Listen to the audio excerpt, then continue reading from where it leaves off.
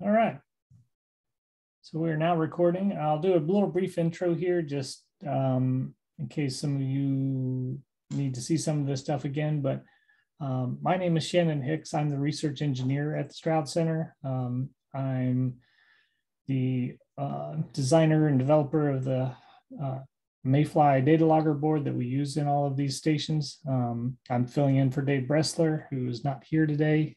He's in Michigan at a Society for Freshwater Sciences conference. So Rachel Johnson is also on the call, but she's in the car coming back from fieldwork. So if somebody has some questions later on, we'll have a Q&A thing that Rachel and I will be around to answer some technical questions. But this is our usual meeting that we do on the third Thursday of every month for the Delaware River Basin user group for our stations that have the kind of other people joining. For people who have our usual EnviroDIY stations, we are recording this. It works best if you mute yourself so that we don't hear any background noise. If you have a question, you can either do the raise hand function or just unmute yourself when it comes time later in the call for the Q&A period. All of the videos that we are showing or that we've recorded like this are available at the Wiki Watershed website in the DRWI section. It's always the same link. We send out the email. Yeah, let us know if there's other people in your groups that you would like us to send an invite to. Either you can forward it on to them, but we're always happy to have other people in your associations that to attend these calls. So it's basically just groups working in the DRWI. That's the website for the DRWI project, which I think most of you have already seen. We also have some grants that are paid for through the Seesaw Foundation when we provide assistance to groups in person. So the goal is just to check in, and we're going to kind of give you a little tech update from me later on. But the main feature that we're going to be dealing with today is a presentation from Krista and our usual facilitators, Dave Bressler, Rachel, Krista, who is the actual person giving the talk today, and me, who is a world-renowned juggler there. Also, some people who, it was nice to have Carol on the call today, but Carol Armstrong and George Seeds also help out as our Master Watershed Steward facilitators. So, and the other lead scientists at Stroud are John Jackson, Matt Earhart, and Dave Arscott, who I think most of you know. The goal of all of this is to support all the station owners and help you collect your data. And then the secondary goal is to analyze that data set and develop the tools for characterizing and contextualizing your watersheds. Today's agenda. So we've kind of gone through number one. I'll give a quick Stroud update for number two, and then we'll turn it right over to Krista to talk about water temperatures and the data and projects she's been working on there. Stroud Center updates. I believe this slide is this from last week, Krista, or is this a new slide that Dave put in? This is the new slide. He updated it because he's got my stuff in there. So okay, great. So we've added some the manual. If you haven't been to it yet, we did an interactive. Well, it was a hybrid workshop, a couple days online and a day in person that a few of you attended. So and we mentioned this there, but for some of you who hadn't heard in the last month or so, the EnviroDIY manual, which is where you can get instructions on how to build and program your CTD and turbidity data loggers, but also handling the data that comes off of them, and all the information that we have is now has been updated to us. It's mostly the same content, but we've updated the content to make it match more of what we're doing, and we've changed the format and the look of how you get to it. It used to be like a PDF that you would scroll through, or more like a Word document thing, but we've now changed it to a thing called as a knowledge-based system. And it's accessible in the same way where you go to envirodiy.org and you click on that Mayfly link, and you get the options of things of getting started hardware, software, forum, or the bottom link is the monitoring station manual and appendices. And there's some other links like on the main page to get you there. But the link that takes you there now looks a little bit different. What's the next slide, Krista? Is there something, does he have another picture of, that's kind of the only thing? Oh, there. Yeah, that's what it is. So if you click on it, that's the address of the manual. It doesn't say, manual anymore. Well, it kind of does there in the middle of the screen under help topics. There's the EnviroDIY station manual, and then there's also the manual appendices, which has some of the supporting documentation. But those two manuals, the station manual and the manual appendices, are stored in the framework of what we call the knowledge base. And that's just the way that the website handles the sections of these pages and the help topics, they call them. So if you go there, things are going to look different, but that is the new format of our manual. And it's much easier to go through the different sections.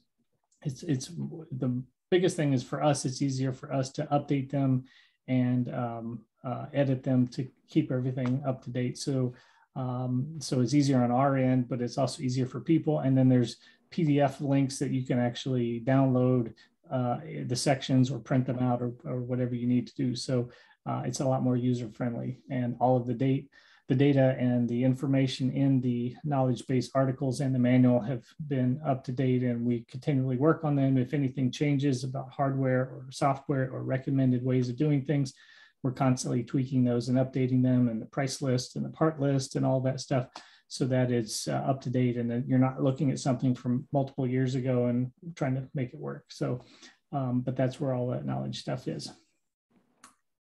The new CTD sensor, for those of you who are in the workshop, you guys got some. That meter group, which makes the CTD sensor, which is the model number, is called the Hydros 21. We've been using the Generation 1 sensor for a number of years.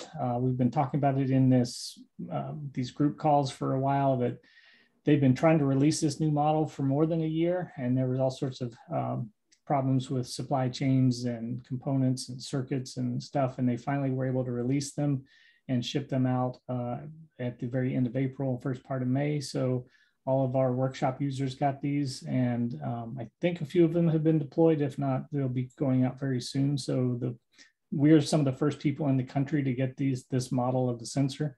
Electrically, it's mostly the same, but there's a few things. But the bigger difference is that from the bottom of the sensor, the photo on the right shows that when you're looking straight up from the bottom, you actually see the screws that are used in the conductivity measurements, and the pressure transducer is kind of built up inside the body of the housing. So theoretically, it won't foul as often, and it will be easier to clean and won't break as much. So because it's brand new and it's a new design and all of that, we're just as new to this as everyone else. So it's going to be kind of a trial and error period here in the next few months as we see how they're holding up in the environment, and we can give people updates on cleaning methods or any other things that we think are necessary to explain to people about how things are working. But just be aware, if you buy a new sensor from a CTD sensor from Meter Group, it's going to look like this when you get it, and you'll be wondering, why does this thing look different? And they call it the Generation 2 or Gen 2 sensor. So if you see anything about that in emails or your order forms or whatever, that's the new Gen 2 sensor. The price is about the same. I think it's $490 instead of $475 or something, but it's essentially about the same cost. But they have officially been released as of about a month ago. So that's the sensor you'll get now. We are still selling the Mayfly version 1.1, which is the newest version of the Mayfly. You can buy it on our shop or on Amazon.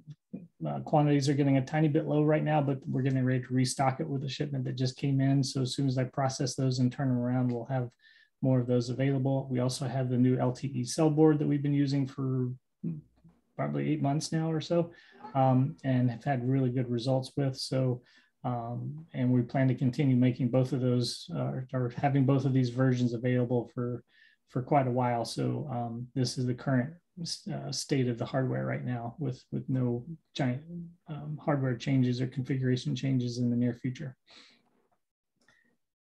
If you need help with your station, we still really recommend that you go to this website at wikiwatershed.org/DRWI and fill in the Google form questionnaire there, where it's a service request form, so that if you need some help, it's way easier for us to troubleshoot your problem if you've gone through the questions that we ask you on the request form, instead of just sending a one-line email saying, my stuff's broken, what's wrong with it?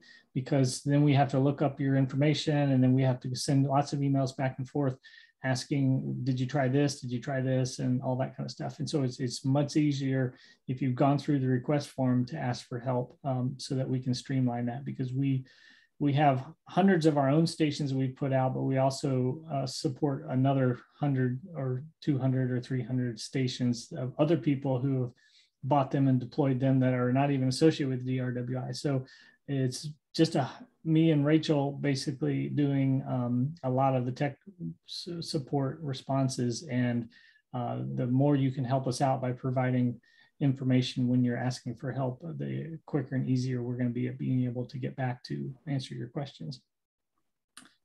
All the helpful other resources are on the wikiwatershed.org website, including links to manuals and data sheets and training material and these videos and all sorts of other stuff. So be sure to check out those if you need it.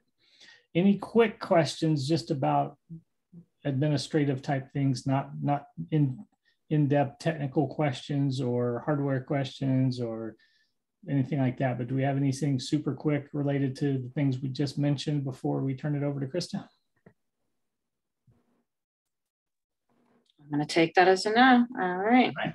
So there we go. We're going to hand it over to Krista, who's going to talk about the temperature monitoring that she's been doing. And then when she's done, we'll open it up to questions about her topic, and then we'll open it up to wider questions about other stuff in general. But yeah, take it away, Krista. All right. So what I'm going to talk about today is, we have a lot of these meetings about, what your data looks like, how to read your data, what's going on Monitor My Watershed, troubleshooting, hardware issues, right? So, but what about the other end of this, right? Talking about now that you have all this data, what to do with it, communicating that data in a way that can be effective. So just a tiny bit of background, I'm from the Musconetcong Watershed Association. I'm the water quality program coordinator there. We're a nonprofit up in the northwest corner of New Jersey. And how we accomplish our goals and our mission is through advocacy, protection, and I put protection twice, look at that, and policy, education and outreach, recreation, restoration, and water quality monitoring. Just to give you a background on the river quickly, and its designations, it is actually classified as a wild and scenic river. It's a partnership river, which means that it's not like Utah, where the entire state is a park and the National Park Service can own the entire river and manage it. In a densely populated state like New Jersey, it's a partnership in who owns and manages the river. That's through the Musconetcong River Management Council, the state, the county managers, the community, local environmental commissions, and the Watershed Association. It's a 42-mile river going from east to west down into the Delaware. So we are part of the Delaware River Basin. And we have 3 segments that are considered wild and scenic, which less than 1% of all rivers in the United States are classified as wild and scenic. So we try very hard to protect and preserve this designation. And one of the ways that we do that is through our water quality monitoring. We monitor for nutrients, TSS and turbidity, the conductivity and chloride, macroinvertebrates, habitat, bacteria through E. coli monitoring with microbial source tracking, harmful algal blooms in our recreational lakes. We do fish population work through electroshocking, and we're going to start using eDNA this year. And then, of course, temperature. So one of the reasons that we track temperature is to kind of quantify our restoration efforts, right? You want to make sure that some of the buffers that you just put in, the dam you took out, in-stream habitat restorations that you have implemented are working, right? You want to track some of those best management practices and restoration efforts. We also would like to help identify groundwater sources for protection and restoration. You know, with all the impervious surface around, you get a lot of hot water coming into the system, but what's really keeping it cool is those groundwater sources. And then also, the Musconetcong is pretty unique in that it has two independently managed headwater lakes, Lake Hopatcong and Lake Musconetcong. And Lake Hopatcong, being the largest state in New Jersey, has a ton of recreation on it. So the water levels vary on, you know, based on economic values, not necessarily always environmental values, right? They want to keep the water in there as long as possible so that people can drive their big expensive boats around. Then Lake Musconetcong is a pretty shallow lake. So, you know, we get a lot of temperature rise in those first two areas of our headwaters. And then it's an over-the-top release dam, which means we're getting that super hot water that's just been baking away in the sun coming into the river. And so that's how the river starts. It's not a very good start to, you know, bringing back things to acceptable levels for the biology that lives in it. And so we have several monitoring stations. We had 5 on the main stem. One was the victim of drunk teenagers at the beginning of COVID. And we're set to install 2 more on the main stem. Those are the ones in gray, one near Hackettstown, and then one a little bit up from the confluence with the Delaware. And then 3 tributary sites we monitor as well. So one of the things I want to talk to you about is monitoring dam removals for temperature. This is the notching of the Hughesville Dam. It was a 15-foot dam that used to be in conjunction with the IPP paper mill there in Warren Glen.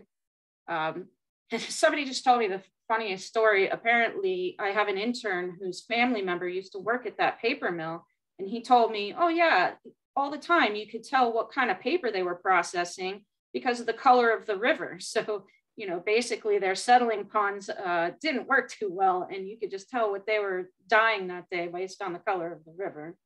So we've come a long way since then.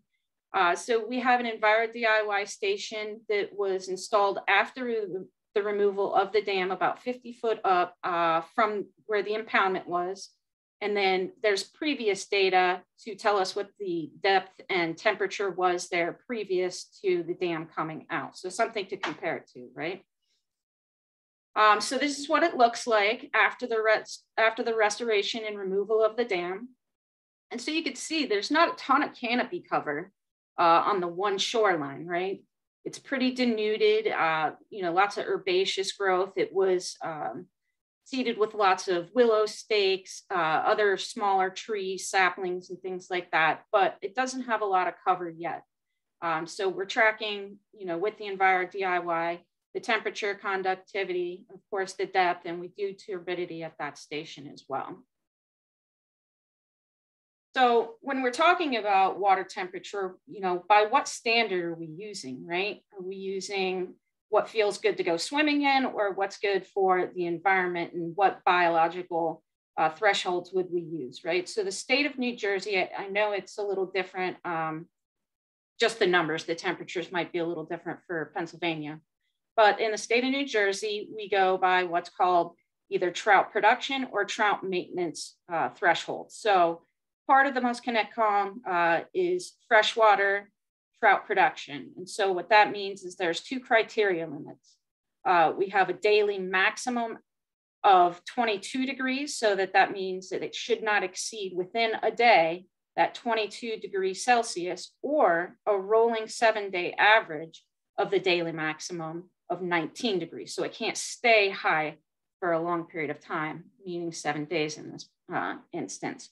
For trout maintenance, the temperatures are a little bit higher. So, you know, the criteria limits there is a daily maximum of 25 degrees or a rolling 7-day average of 23. And so when I went to, you know, look at this data, I wanted to look at it with that rolling 7-day average, because a trout can probably seek refuge and live through a spike in temperature, but it's just like us. One hot day isn't going to kill us. But like with what's going on in India right now, birds are falling from the sky because there's sustained temperatures of 130 degrees during the day. Same thing here, right? Those fish have to find refuge. And so if the temperature stays sustained long enough, that's what I'm more worried about than just one spike. So those are the criteria I usually use, is that rolling 7-day average. And so even though we see that the average temperature here in summer is well below that criteria limit for trout maintenance in that area, we could see that there are several sustained periods where it's well above, right? So if there's not any cold water refuges nearby this sensor, or if they're not able to find a spring or a groundwater source, they're definitely in trouble. So prior to that, I looked at the data that Nancy Lawler, my predecessor, had collected with some hobos. And prior to the dam removal, summer averages were 1.4 degrees C higher than the average, and the average depth was even deeper at that point. So, we have a depth now of only 1.75 feet, and the average back then was 3 feet. So almost double the amount of depth, but 1.4 degrees higher.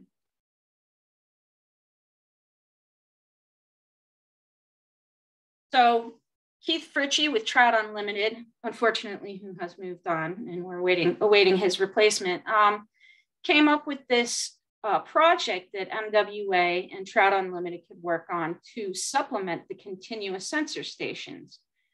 He had this idea for what he calls a dip-in, or a synaptic look at what's going on, not just continually in one spot, but across an entire watershed. So with the aid of some calibrated thermometers and a bunch of volunteers, we were able to get a snapshot of what the water temperatures look like across the entire watershed within a 1-hour window in the hottest part of the day, which in water is usually around 2 to 3 p.m. It's had a couple of hours with that noonday sun to heat up, and that's probably when you're going to get your highest temperatures. So in 2 months, we did this. We had volunteers fan out across the entire watershed, go out on a Saturday, and once in July and once in August. And so since you have a 1-hour window, we had volunteers that could hit, 3-4 sites in a row. Some of the parameters for that was that you measured in the middle of the water column, not in direct sunshine or in an eddy, dappled sunlight or something that would be the average kind of sunlight conditions for that stretch of river. And then, record the depth that you took that temperature and the air temperature so that you can compare those. And then we did tributaries and main stem sites. And so we did that on the low pad as well. It worked out so well that we took that model and moved it over to the Lapacon Creek. So this one is from August of 2020, and we created some simple data products that I'm going to show you about, taking some of all this data you're getting with the long-term data from the EnviroDIYs and supplemental data, and then taking that to be able to communicate what you're finding, right? So this is from the Lapacon Creek. This is something super simple I put together just on Google Maps, right? I just traced the waterway so that you could see it really clearly.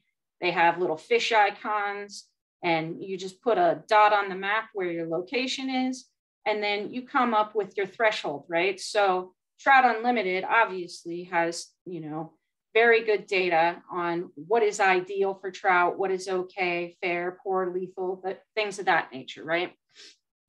So who's your audience going to be for this? When you're coming up with those data products, you want to think about that ahead of time, and what kind of infographics you're going to use, right? So, we've had many discussions, Dave Bressler and Joe Hernandez at Lapacon Creek Initiative, on the words to use, right? So words can make all the difference, right? If we were to use, instead of the word ideal, maybe the word attaining.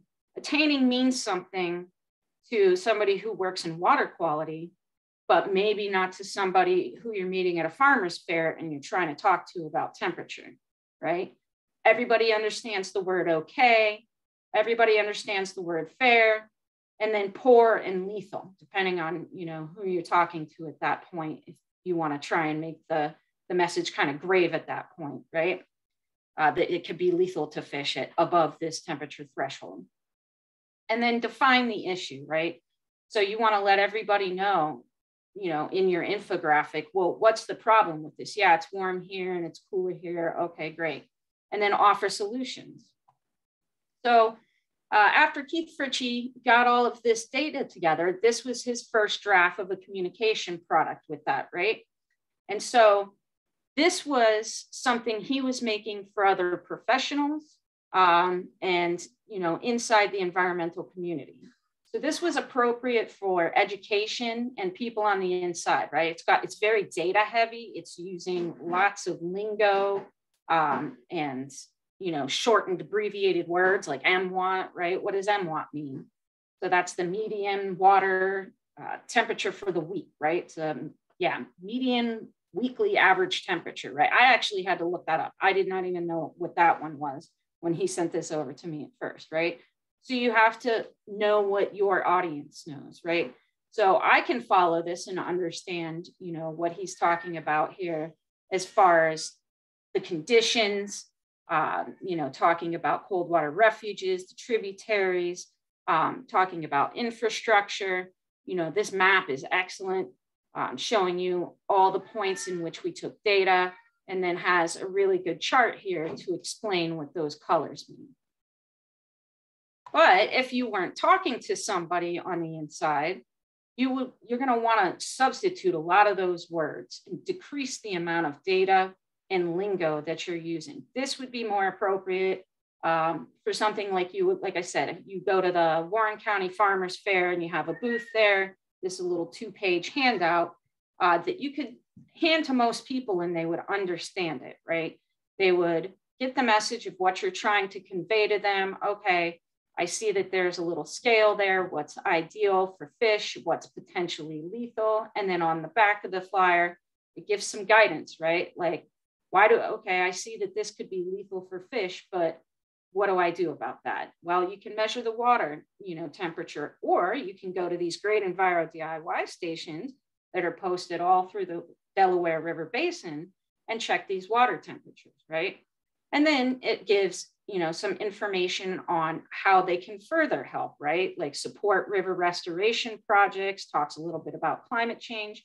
And then it directs them also to the website for more information.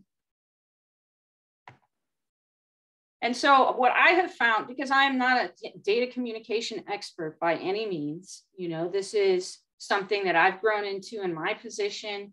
And I have found that it is just really helpful to constantly ask other people to look at it, because you can look at something like this for so long and you get it to your perfect standard and you're like, oh, this looks great. And then you hand it to somebody and go, what do you think this is about? And they have no clue, right? You've put all these graphs up there. You think you've explained them just well, you know, like really well. But if you're not really getting your message across, then, you know, you've taken a lot of time for no reason. I use colleagues at first because they help balance out, you know, what I'm going for. They'll help me swap words out. But then I also like ask people that have no connection to the environmental world, like my wife. I'll just ask her and say, hey, look at this for me. Tell me what you think this is, right? And I don't give her any guidance whatsoever as to what she's supposed to be looking at, but she tells me back. And that's where I know I need to work on things, right? To get that message just right. So I've compiled some resources and some programs here. I'll put that link in the chat there. River Network gave a really good presentation on how to format data. So your data comes in a CSV on that SD card, or if you download it off of Monitor My Watershed. And so it's just in that long format, right? It's in columns where all the data is with headers, right? That's long format. And so they can show you how to format your data in Excel if you're not like really familiar with how to use Excel for optimal use and layout. And then they show you how to use a product called Canva that's free online. And so it's, basically, it's a tool to build infographics, and it's really easy to import your data into these infographics and show them in several different ways. I find that for simple data communication products, PowerPoint works excellent because you can cut and paste and group and all these functions that work pretty much similarly to Canva, just with less of the design element to it. But there is some versions of PowerPoint that have a designer function that is extremely helpful, especially if you don't really have an eye for graphic design. And you don't have to be a map wizard. You can use Google Maps. People love maps, I made that simple map and it's effective, right? Using colors and outlines to just, once you've defined those thresholds to put a map together, you can hit it with a screen snap and plug it right into PowerPoint or Canva and use it as part of your layout. If you're a little more savvy with maps and ArcGIS works for you, they have free online accounts. So you can have all the maps you want in ArcGIS. And then this is something I found super useful is this clipartmax.com. It's, sometimes finding the right infographic, you don't want to sit there and make it from scratch, right? You just want to be able to look up the outline of a fish or something like that to enter into your graphic, right? And so clipartmax.com has free clip art, unlimited downloads, and without those pesky viruses that a lot of times come with downloading clip art off of the internet. I have seen that be the issue. So I think that's about what I have. Yep. Right. So at that time, does anybody have any questions about that?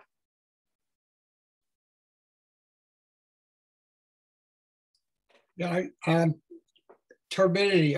You are measuring that, and yes. And do you have a lot of problem with the sensors, or which one are you using?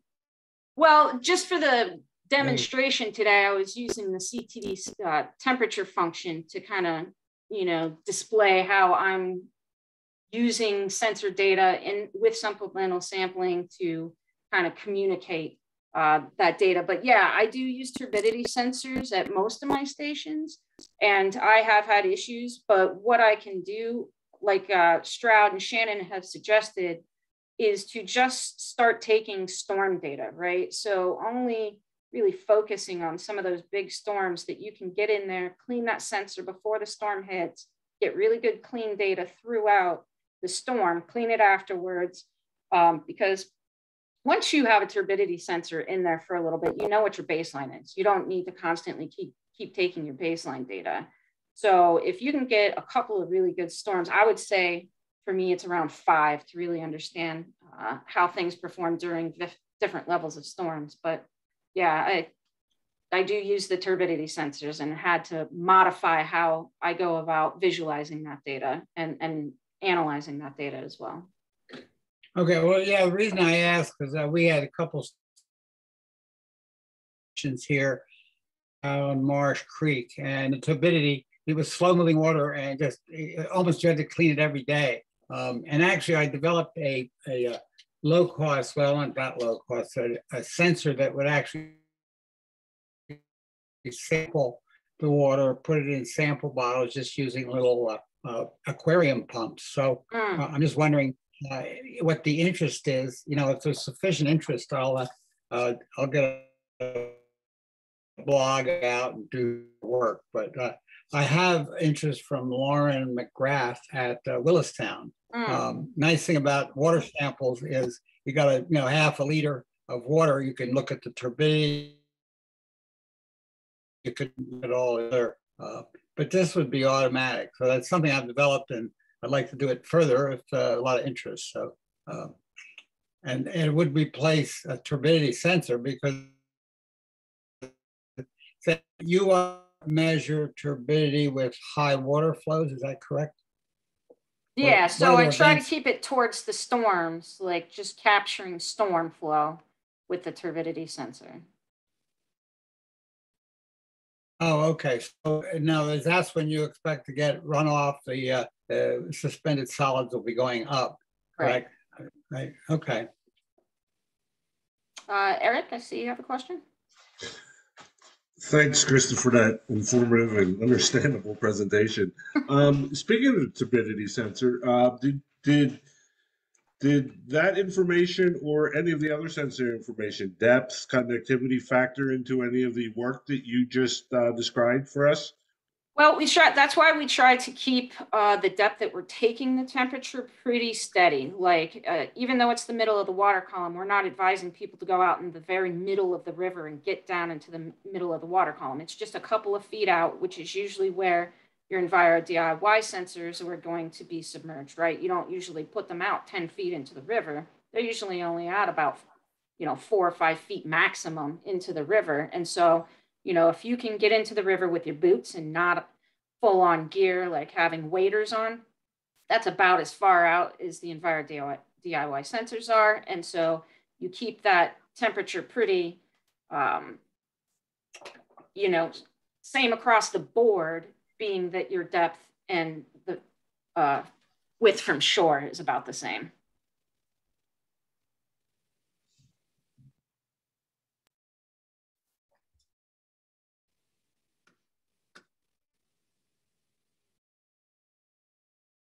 All right, Shannon. I think we're out on questions here. All right, cool. Thank you, Krista. That was really informative. I enjoyed that. Yeah, does anybody have any other questions for Krista or for me or about EnviroDIY in general or the DOWI monitoring efforts?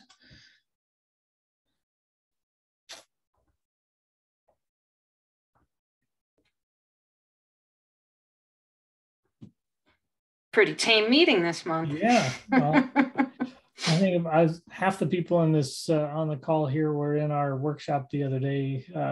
So they probably been overwhelmed with EnviroDIY knowledge from just 2 weeks ago. So, but yeah, if anybody has any other questions, yeah, Sean, go ahead, Jim. Yeah. Yeah, have you had any luck with the wiper sensors? Weren't you looking at sensors, turbidity sensors with windshield wipers on them? Yeah, there is one company that makes them. We've been using them since October down in the Choptank and Pocomoke rivers down in the Delmarva Peninsula.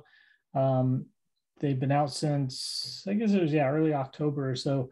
And because down there's a lot of barnacles and weird stuff growing in the brackish water. So, and that's my technical biological term for it. Weird stuff that's growing on the sensors. I don't even know what it is.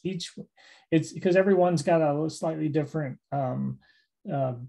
salt content and other things going on, that all 8 of the stations, when we go to see them, have different things growing on them. One is like little small crusty things. Another one's these weird feathery looking algae stuff. So everyone is slightly different, but they're all, there's a lot of growth happening all over the sensor bodies and everything else. But the window of the turbidity sensor gets wiped by a little rubber wiper every 10 minutes. And it's doing a wonderful job of keeping the sensors clean.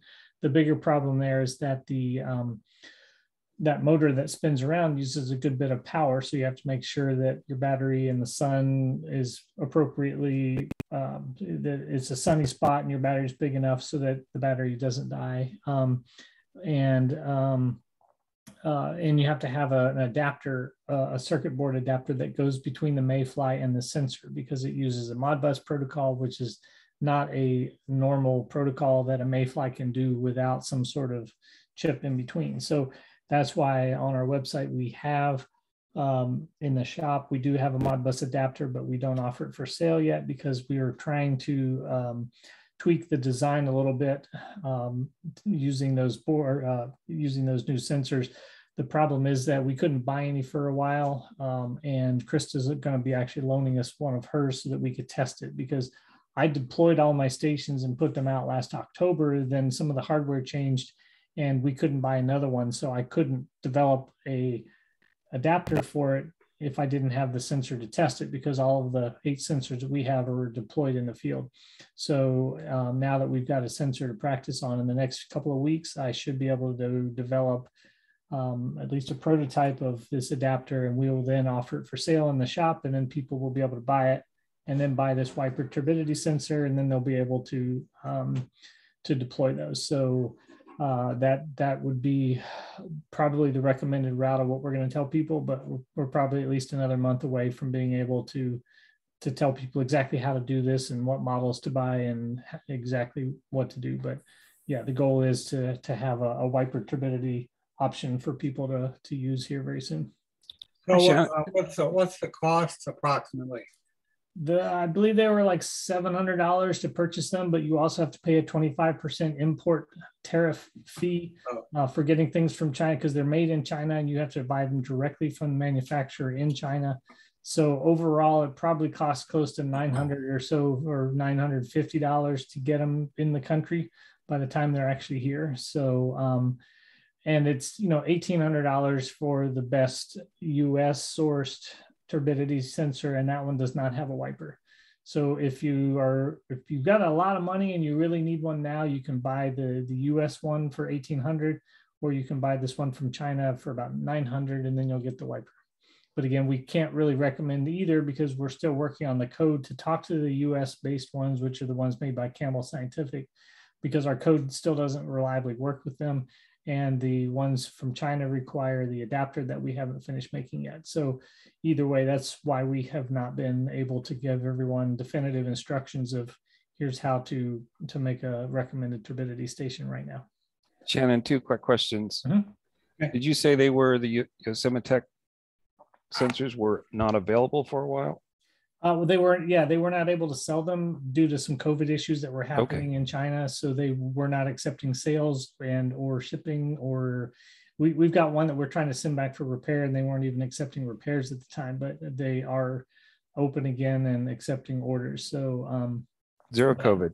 The other COVID related stuff. But again, there's also so many other hardware related stuff where the reason the CTD sensors from Meter Group got delayed was because the chips that they used in the design got changed like 4 different times in a year, because every time they had a design and tested it, then the chip would be unavailable, and then they had to redesign it, which is the same thing we had with the Mayfly. So there's so many moving targets right now with hardware and sources of things that I honestly don't know the long-term availability of the Yosemite. It's the Y511A is the model number of that particular turbidity sensor. They do offer one that is not wipered. It's just a standard sensor. It's a little bit cheaper and it's easier to use on your battery, but you'd still have to go out and manually clean the windows. So the reason I ask is I got 5 of them already, and they're running normally and have been for a while. I just have to get them out there. I just wanted then if I order them again, it's still going to be the same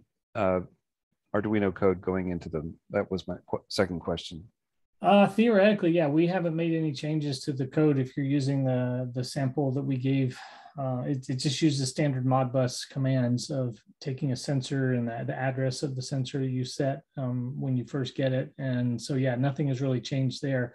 What we're just trying to do is, did we give you some, or did you buy some of those Modbus adapters from us? Is that how you're using them?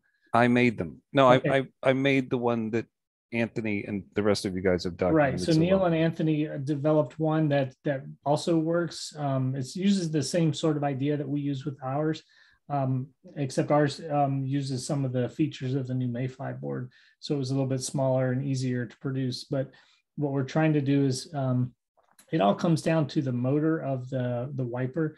Draws an awful lot of power when it first comes on. So that's a little bit much for the Mayfly to be able to handle that initial surge of power. So what I'm working on designing is the new Modbus adapter that's got its own power supply on it for powering the motor. So that way people who have an older Mayfly, like the 0.5 Mayfly, you'd be able to use this because it's a 12-volt motor, and the old Mayflies didn't make 12 volts. So my goal is to make a beefier Modbus adapter that is great for everyone who has a current Mayfly, but also people with old Mayflies and everything else. And then also be able to handle multiple sensors, because one of the problems is if you've got multiple sensors, you may not want to turn them all on at the same time. So having some cascading relays and other things in there to time how you turn them on, it would be important. So once we get those designs tweaked, then we'll be able to release that very soon, hopefully. So Perfect. Yep. I've got 5 of these that are going out as soon as I can get away from my desk. Yeah, So, that's great. and Yeah, the thank 8 you. that we've got in Delaware or in Maryland are working great. The one issue that we are seeing is that it's a rubber wiper basically that on a little arm. I think you've seen it. It's on there. And what we're finding is after about 6 to 8 months, that the rubber on the wiper is starting to get kind of brittle, especially when there's crusty things growing on the sensor and it's breaking off or kind of bending or just like totally falling apart. So they do sell replacement rubber wipers. I think they're $5 or $10 each, but shipping for those from China is really expensive. So if you're placing another order Get for spares. sensors in the future with them, I would recommend buying at least 1 or 2 wipers for each sensor per year. So maybe if you think this will be your only order this year, make sure you've got 1 or 2 wipers for each of the sensors you have, so that if that rubber breaks off in a few months, you'll be able to replace it. I would guess that if it's in an area with less abrasive stuff, they'll last longer, but with so much fouling and weird critters growing on the sensors in the brackish water, we're seeing that they're breaking down probably faster than they would have in a nice, clean, freshwater stream that just has some, brown or green algae on it that we typically see around here. But just a heads up, because we had to pay a lot for shipping to get these, an envelope from China with a couple of tiny little wipers in it. But it is saving us from driving 3 or 4 hours and then going to 8 different stations on boat docks and wiping a sensor with a brush and then driving home. So those wipers are super handy and very, very cost saving in the long run. So yeah. Thank you. All right. Any other questions from anybody just about other related topics? Or we certainly appreciate everybody being on the call, and definitely thanks to Krista for giving an informative presentation today. I just looked up how much the tariff was and what that makes each sensor for the Yosemitex. It's okay. When all is said and done, it's $967. Yep, that sounds about right. So, yeah. All right. Well, I'm gonna go ahead and stop the recording now.